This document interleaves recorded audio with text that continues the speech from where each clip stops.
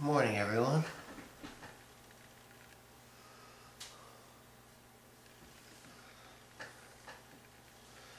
Watched a movie the other day.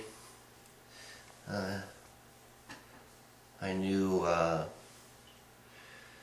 True Blood was coming up, so I didn't make a video of it. So True Blood could be up for a couple of days on its own.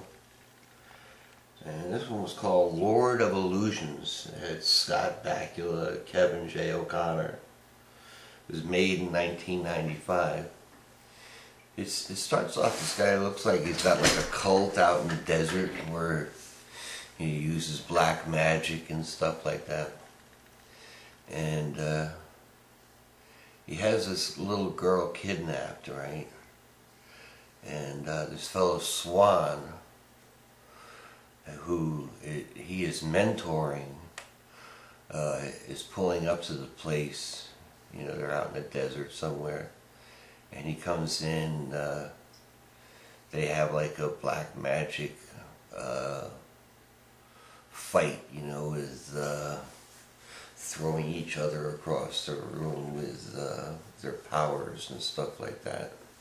And he's telling Swan, I wanted to give you all my powers and make you strong. But this guy who was running the cult, he was obviously crazy. I mean, he had this little girl tied up and he was taunting her with a baboon. But everything was kind of an illusion. I mean, there wasn't really a baboon there. And, you know, it was kind of weird. It was good graphics. That's what I liked about it. It was good computer graphics they used. But, and it wasn't a bad movie. You know, I don't know if you've seen it or not. If you have, we can talk about it. If you haven't, and you see it on the tube, you know, if you see it on one of the premium channels, give it a look. It was called Lords of Illusion. It was made in 1995.